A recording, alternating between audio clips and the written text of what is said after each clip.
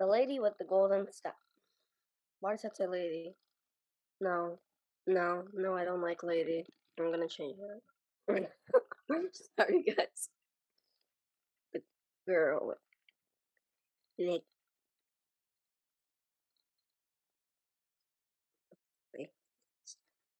There. And now I need to delete that because, of course, it glitched. Vivi Aspie Chrysos is an orphan and is on a field trip and gets pushed off a cliff.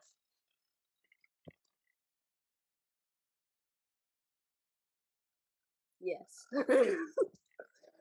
Vivi gets saved by a ghost named Salva Benimortis.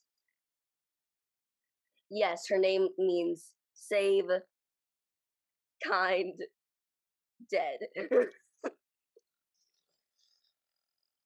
And yes, her name means live something something. I don't remember what those mean.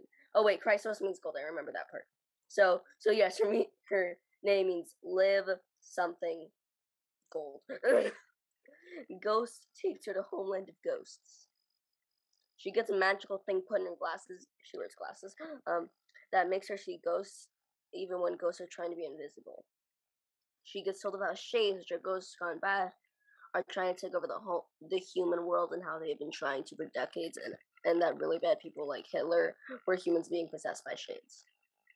She's given a magical thrumming golden sky that is glowing ghostly blue. She is training with Salva when she. Also, yes, the golden sky part is why it's the girl with the golden sky. She's training with Salva when a shade breaks in. She has her first fight with the shade, and Salva says Vivi's ready.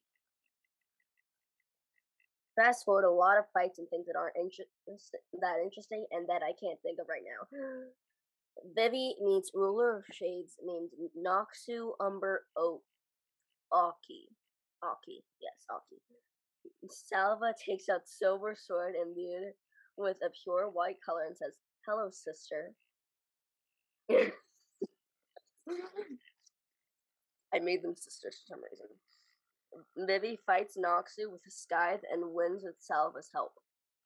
They purify Noxu, like they take the bad out of her with the scythe, the sword, and some bronze throwing stars that glow green that Salva had for some reason. Salva reveals herself to be the queen of ghosts in disguise. Noxu and Salva have a tearful reunion. They adopt Vivi since she's an orphan, if you remember that. Noxu and Salva rule in harmony with Vivi as their princess. Noxu starts carrying around bronze throwing stars because she feels something bad will happen, and she's known for her intuition of the future, so they believe her and carry around their weapons too.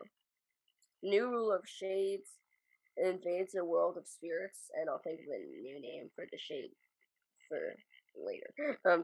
And I leave everyone on a cliffhanger while I write book 2. That's pretty cool. That seems like a really good story. I love all the names, a lot of drama, a lot of conflict. I think you did especially. I mean, you didn't really demarcate acts for us, but it's pretty clear where all those things happen. And I think Act 2 especially is really wild.